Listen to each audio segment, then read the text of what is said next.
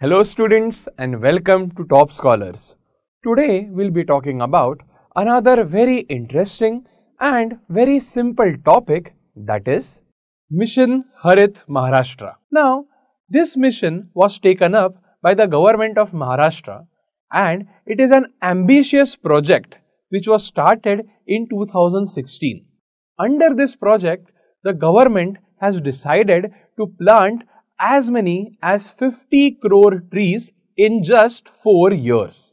Now students, under this project, yearly targets were given to each and every districts wherever plantation was going to be done.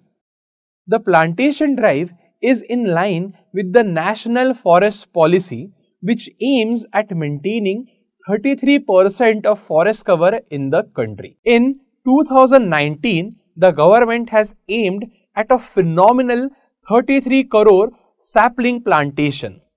This was launched at Anandvan in Varora. For this plantation, the government has decided to adopt a specialized technique, that is the Japanese Miyawaki method of plantation. Using this particular technique, the plantation has been launched in districts like Beed, Hingoli, Pune, Jalgaon, Aurangabad, etc.